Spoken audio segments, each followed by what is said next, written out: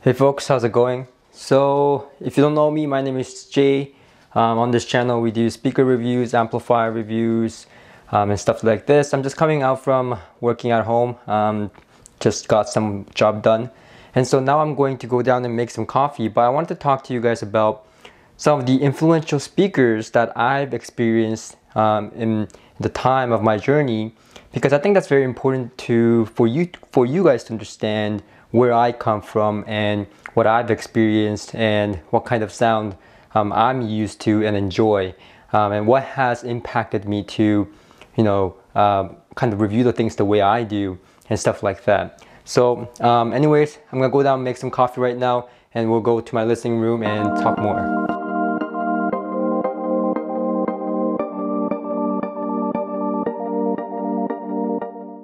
So I have my coffee, now I'm happy.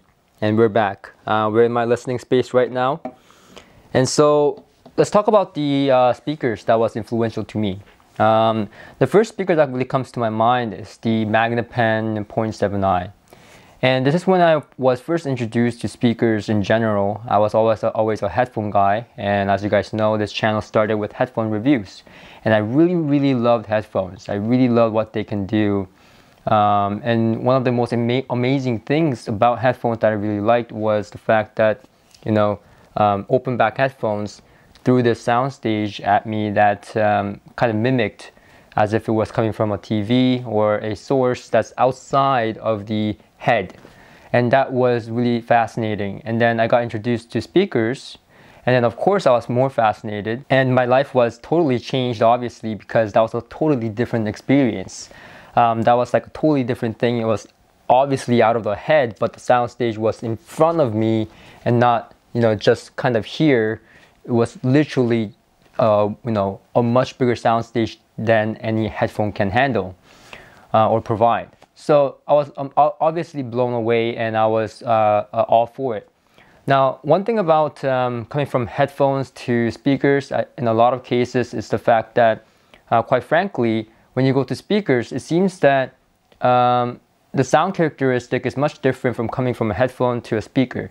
I don't know exactly how to explain, but the Magnepen sound signature in a lot of ways kind of sounded like a headphone kind of sound signature to me at the time.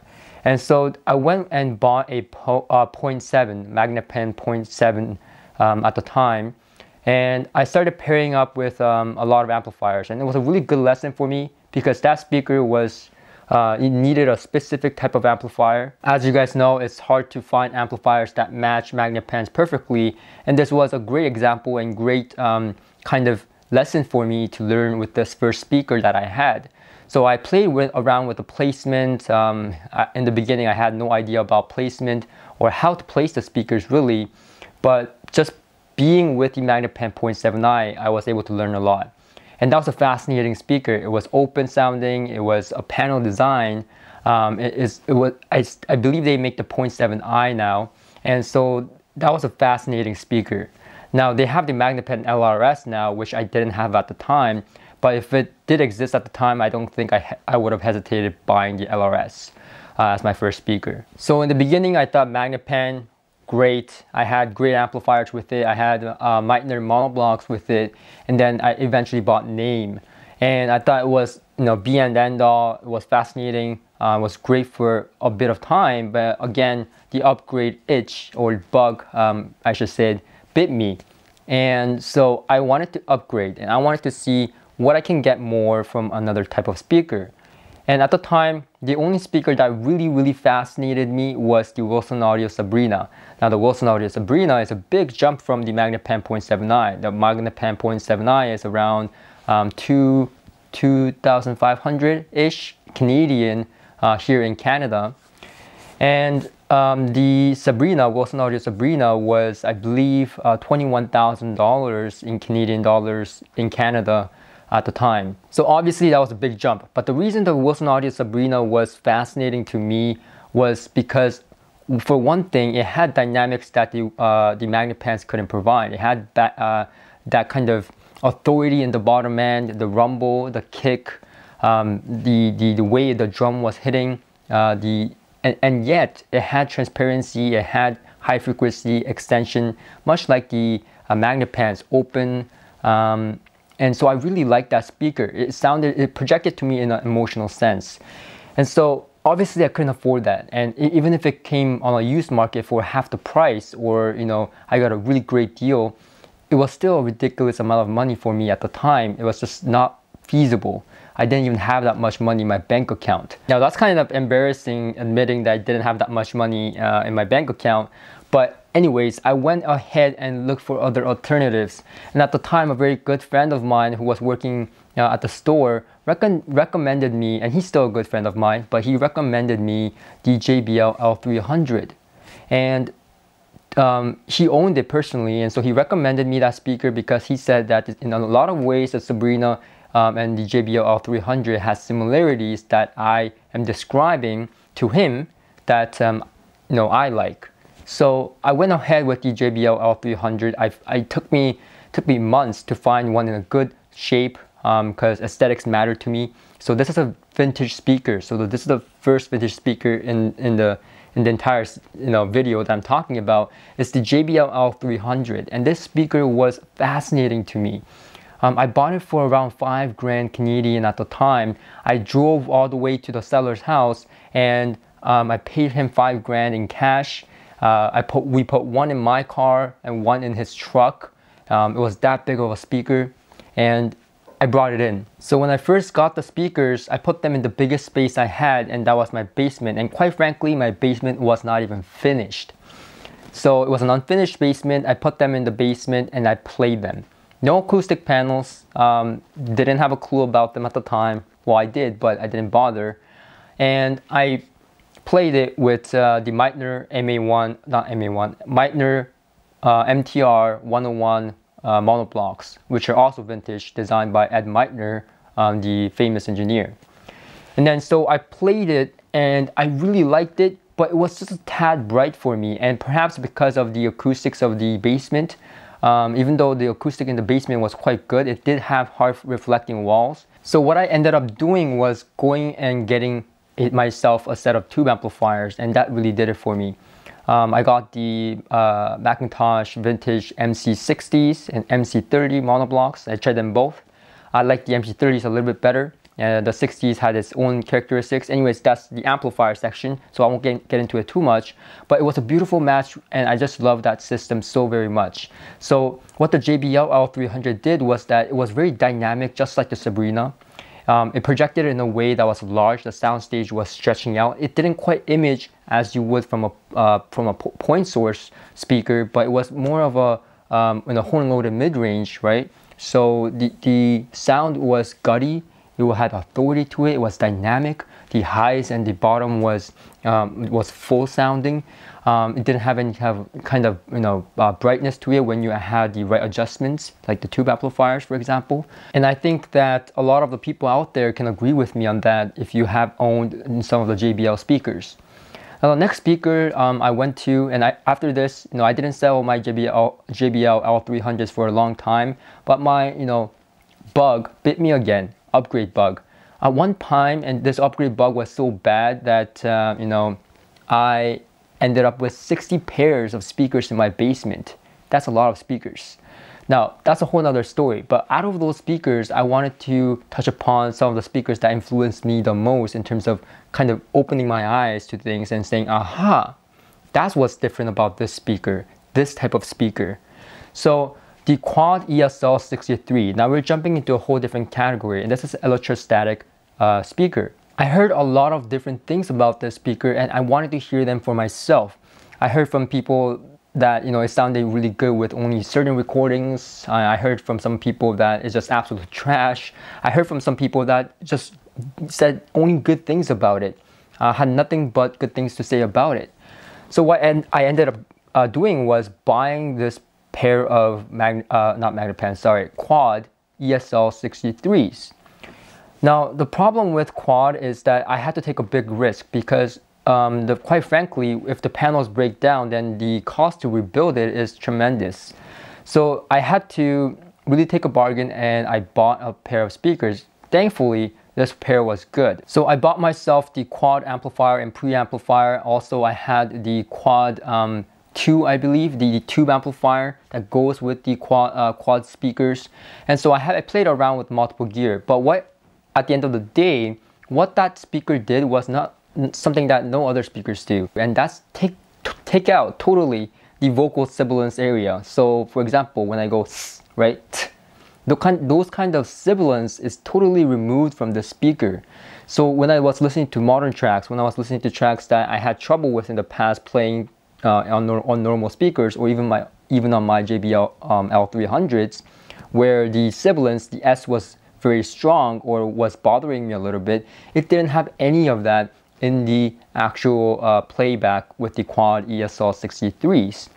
But what that kind of did was, you know, guys, it's funny because I liked it at first because it didn't have that kind of sibilance and it didn't bother me one bit. But it got boring very, very quickly because, yes, certainly it sounded only good with certain type of music. And when the music got a little bit more complicated, or I wanted some more air or more definition to the sound of the vocals, that didn't come through with those speakers. But instrumentals like saxophones, violins, and stuff like that, even vocals, sounded really great with those speakers.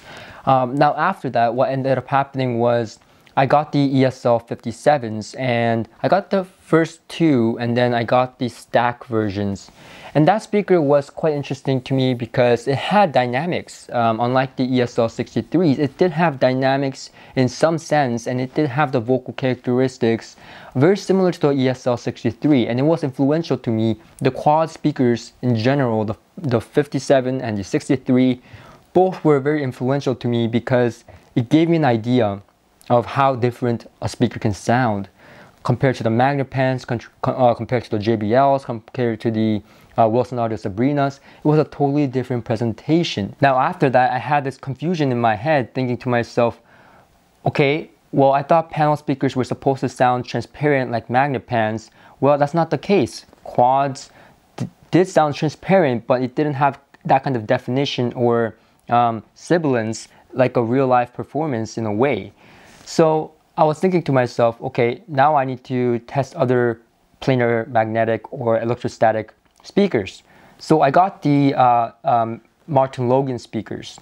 I got the ESL-X, and that threw a very transparent sound, much like Magnepans, but even more cleaner and crispier. And the imaging was quite interesting on that speaker because the imaging was just big. If you had imagined a singer with a big head, imagine your favorite singer with its big head and big mouth, and it's like a giant. That's what it seemed like when it came to imaging. So the Martin Logan ESL-X really did tell me, you know, well, panels do sound transparent. In some cases, even panels can be tweaked to sound in a certain way. It all ends up being the designer's goal.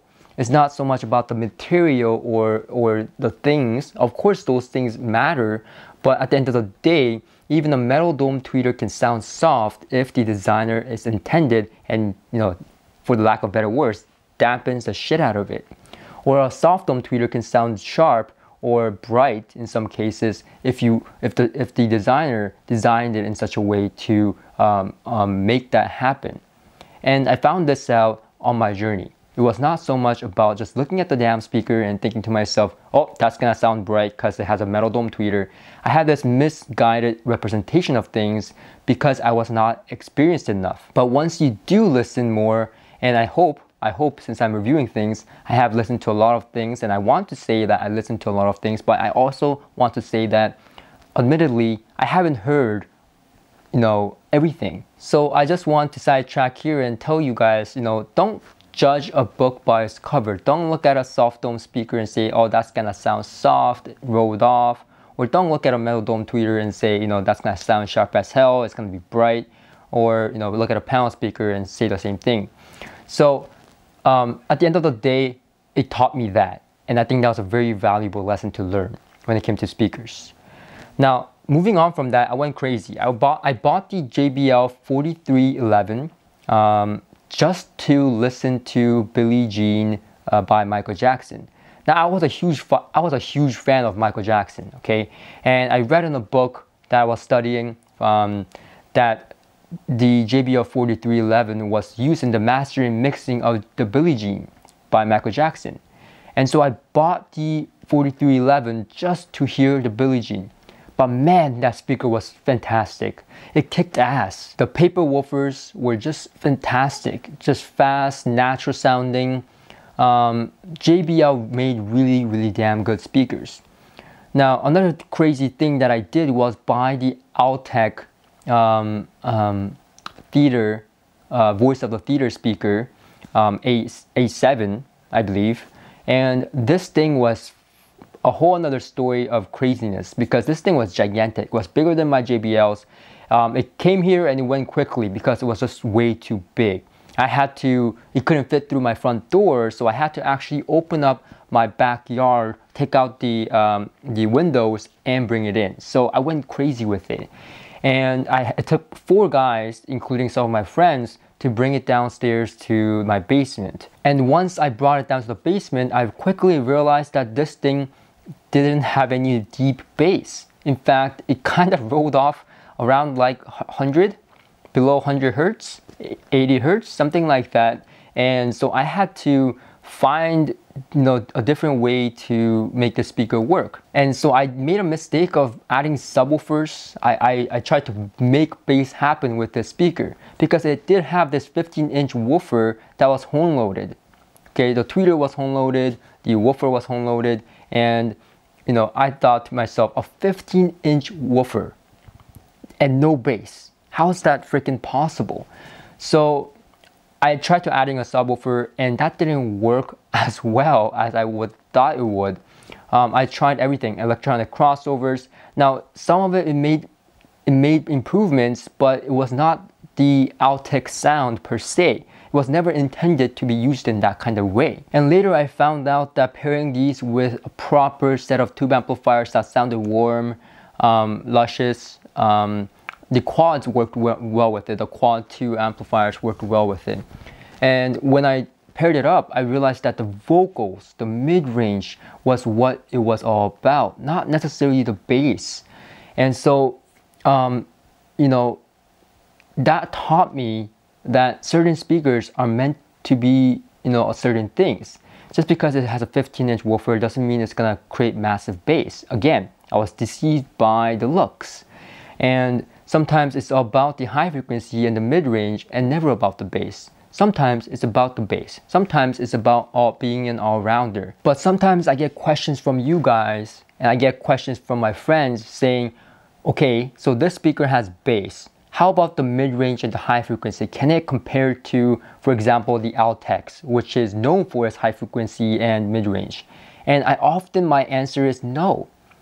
If it does bass well, then the mid-range and the high frequency is technically not going to be as good as the Altec or something that is meant for mid-range and high frequency because it was designed in such a way that the concentration was to be an all-rounder or concentrated more on the bass, not so much on the mid-range and the high frequency. Now, of course, the mid-range, the high frequency, and the bass, it can be all great and it can match your taste perfectly.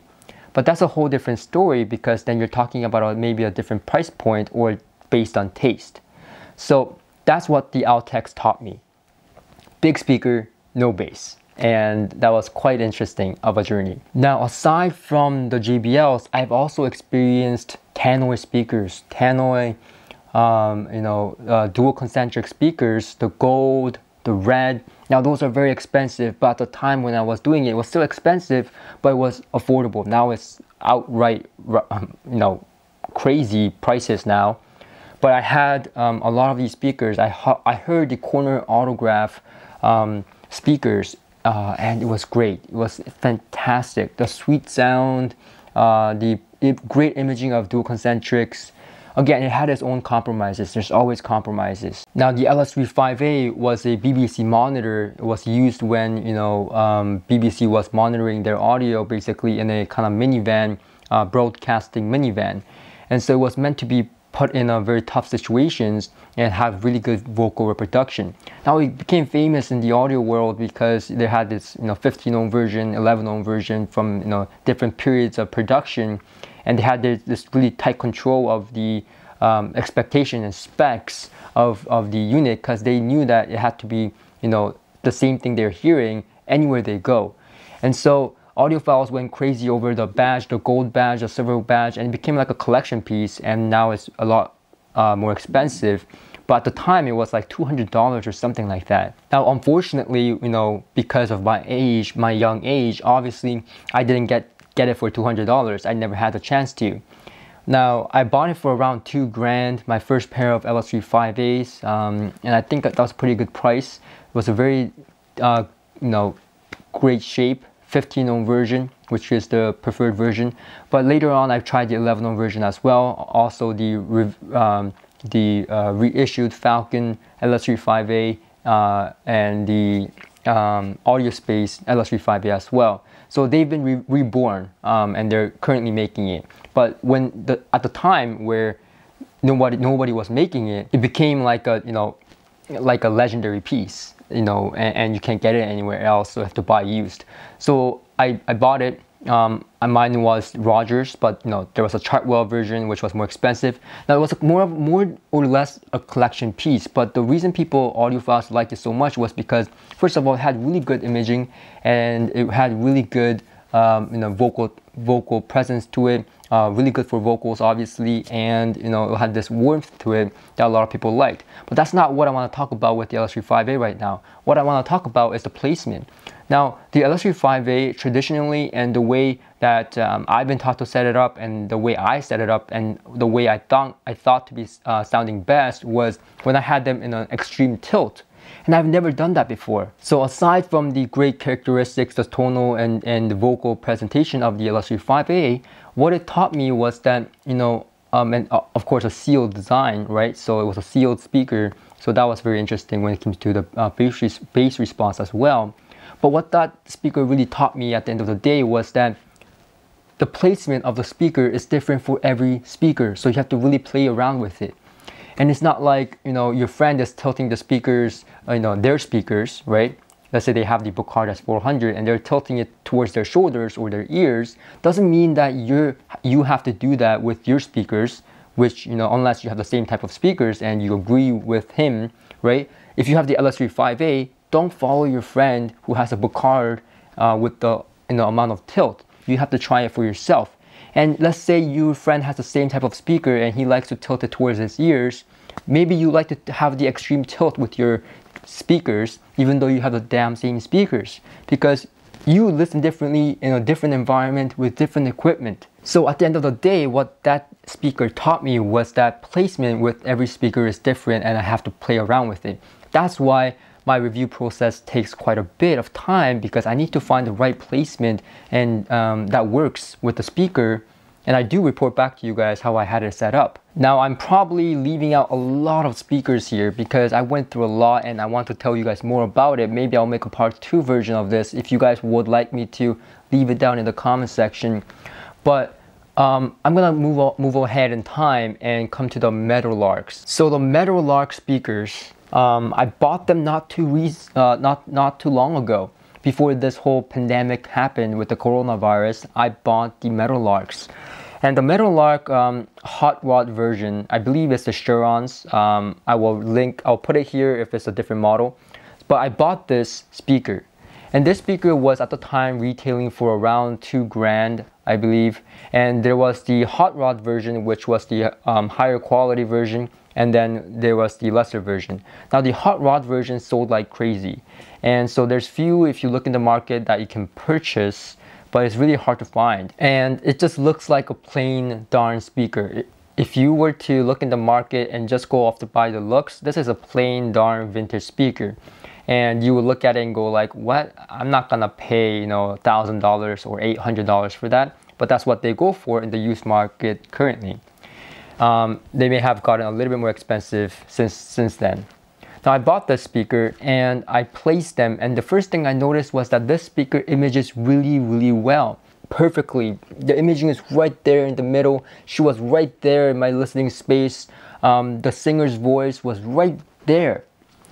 But it didn't do the deep bass. The bass was fast, but it was also not the fastest that I've listened to. It was just mediocre in terms of the bass response. And then when it came to the mid-range, that's where it really shined. It was imaging perfectly. Their instruments, the instrumentals had great tonality to it.